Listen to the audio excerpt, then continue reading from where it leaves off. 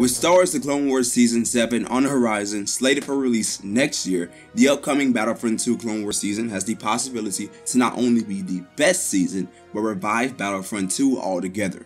With the anticipation of this season, I want to take right now to predict what I believe we will see for the Clone Wars season of Star Wars Battlefront II. As already seen thanks to the Battlefront II roadmap, we know that the first heroes being added to the game will be Obi-Wan Kenobi and General Grievous. Now these two have a very checkered history over the course of the Clone Wars, and I fully expect that along with their release, we will see the planet where the two face off for the final time, Utapau. This map will look great with the large-scale galactic assault game mode, with the first phase starting at the moment that the 212th Attack Battalion dropped into battle to assist Kenobi, with their objective being to capture points to allow a safe landing zone for additional troops. The next phase could lead into the clone army, targeting the droid army, spider walkers, or crab droids, or something I think would be very cool and keep the players on their toes, switch the clones from attackers to defenders momentarily, as the next phase could be to defend the AT-TE walkers from a droid counterattack. The final phase could then be a point capture to round off the game, and it will be action filled to say the least.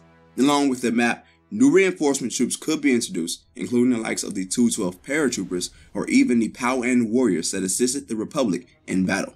The aesthetics of the map could be incredibly diverse, with multiple levels on each phase, with bridges that support combat while others dueled below it. All the while, Kenobi and Grievous traverse the battlefield, assisting where they can.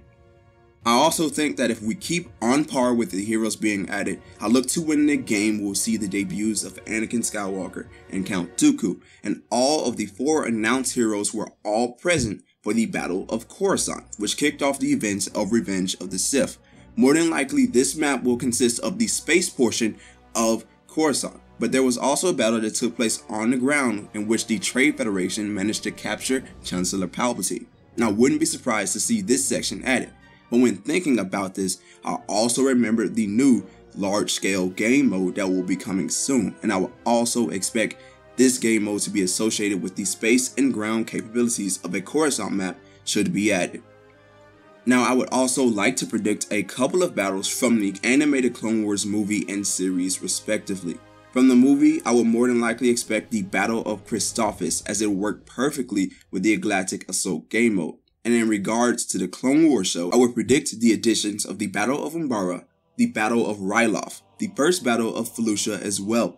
Along with these additions have the possibility of new heroes outside of who have already been announced. Ahsoka Tano, who is arguably one of the more popular characters in Star Wars animation, has been a sought-after hero since the very first Battlefront in 2015. As the Clone Wars DLC closes in, I see her chances of being added growing even more.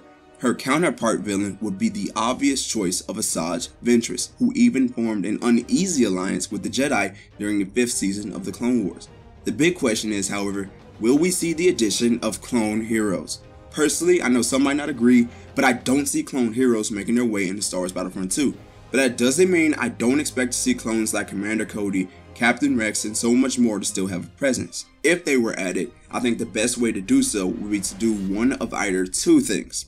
The first would be to add them as a reinforcement troop, but one that costs more battle points than those that already exist, since only one person can play as them.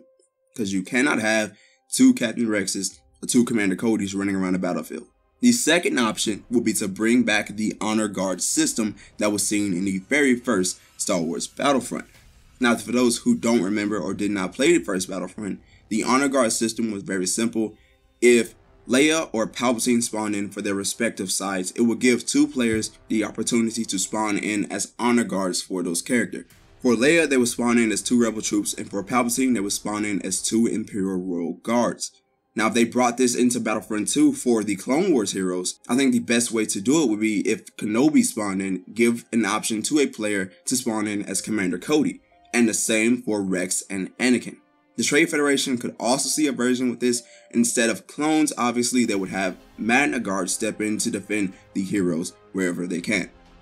Now, there are 2 more heroes that I believe will make their way into Star Wars Battlefront at some time, and it is due to the addition of Geonosis. That being Mace Windu and Jango Fett. These 2 provided one of the more memorable moments of Star Wars Battlefront 2, and I fully support the possibility of the 2 being added. So to run down my predictions, the maps will be Utapau, Coruscant, Umbara, Volusia, Christophsis, and Ryloth.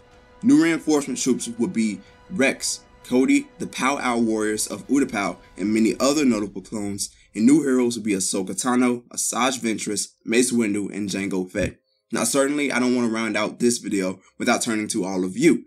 So what are your Clone Wars content predictions for Battlefront 2? Be sure to place those in the comment section below. If you enjoyed this video, be sure to hit the like button and share with your friends. If you haven't already, please subscribe to the Marauders Guild and ring the bell to get notified about whenever we upload. Until the next time, may the force of others be with you.